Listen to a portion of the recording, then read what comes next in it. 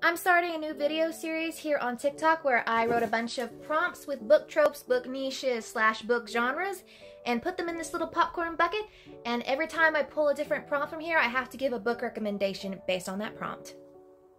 Shout out to my inspirations, Rachel, Catherine, and Angel from Angel's Book Bag.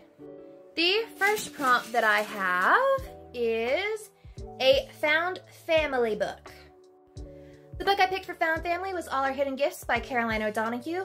This follows Maeve and her friends as they discover an entirely new magical world as they are trying to hunt down Maeve's former friend, Lily. And they form a little coven along the way. Alright, next prompt is, if I can get it out of here, a nonfiction book rec.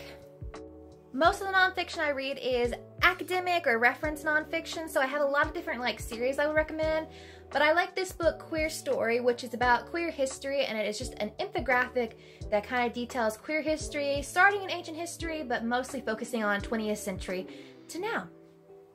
The last prompt that we will be recommending is a seasonal book rec. So we are in fall, so I need to recommend a seasonal fall book.